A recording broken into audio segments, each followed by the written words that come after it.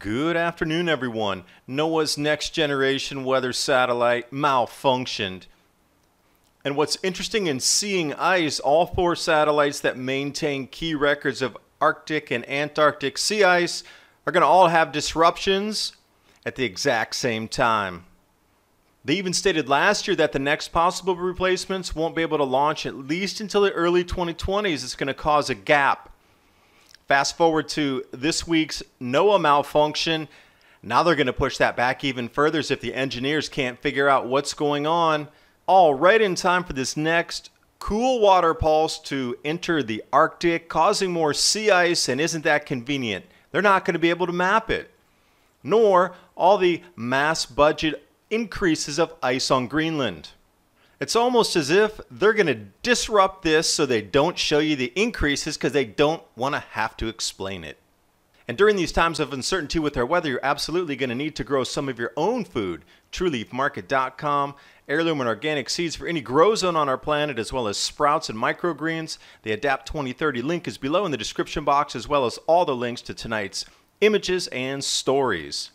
And speaking of that, the Tri-Weekly podcast, Mini Ice Age Conversations, that's in the description box below as well. Just click the link. It'll take you up to the newest episodes. Kate Hart, 72. We're talking about vibrational frequency and sound healing.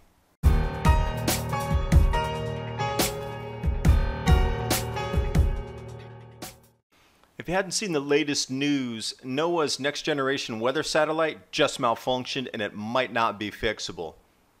It was set to operate for 20 years, and what it was going to do, it's GOES 17, was going to take a look at natural disasters, wildfires, volcanic eruptions, western half of the United States. Interesting launching on the time to study volcanic eruptions anyway. Haven't had any there for hundreds of years, yet they're going to send a satellite up to specifically study eruptions in the western U.S. Quirky on the timing with the grand solar minimum increases. Now what they're saying also is the launch of these next set of satellites could be pushed back if the experts can't figure out how to or to fix what's been going wrong. They're not going to send any other satellites up if they don't know what went wrong with the first ones, because it's going to have the same malfunction because all the parts are built by the same companies. So the story goes. But they tell you and assure you right now we have an operational constellation serving us. Now this is with weather predictions, etc., but it falls right in line with all the Arctic ice mapping that we're used to getting. This is GOES 17 under construction. Now, what did it mean by gaps? Let's take a look. Seeing ice. These four satellites used to maintain a key record of Arctic and Antarctic sea ice. They're also giving data for weather forecasting across the Arctic, maintained by the U.S. military services in some instances here, like NSIDC, which I'll show you in a second. U.S. Department of Defense, that's the purple. So 3 out of 4 of those. And you notice, even though it's not just U.S. satellites which are aging, the Japanese satellite data set also, look, there's going to be a break at 2019 to 2021. This is incredibly interesting on the timing because they're telling you in advance that this whole ice satellite data set is going to be interrupted.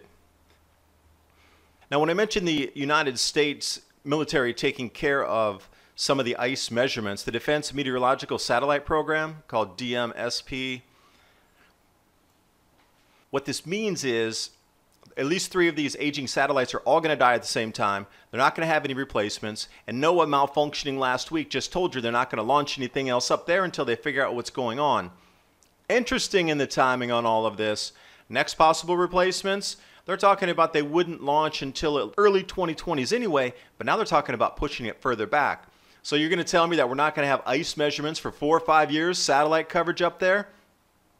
And you might ask yourself, why would that make any kind of story in the climate debate? Well, if we look at David Dilley's research, the Arctic water pulses, this next pulse going up there with the Atlantic cooling temperatures is going to absolutely cause more sea ice because it's not going to be melting from beneath.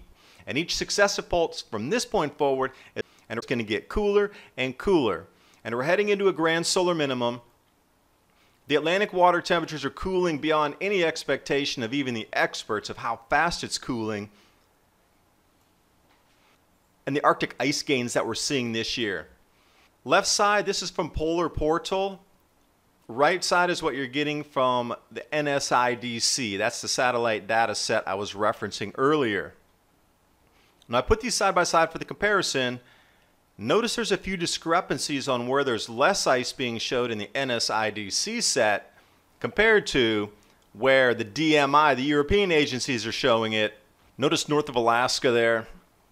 Actually, it'll be to the right of Alaska if you're looking at that chart. Those two giant areas that show no ice. On the left side, DMI showing ice, but the NSIDC set does not show ice. Also, what's going to disappear when these satellites go down, measurements of the Greenland mass budget. Now, it increased 600 billion tons this year of new ice, and it's just really irregular timing that all the satellites are going to go down, and we're getting more Arctic ice and more ice on Greenland, and it's supposed to even get more ice as the pulses going in from the Atlantic are going to cool the underside of the ice even further. And then while all this is happening, we're going to have no satellite coverage for 4 years.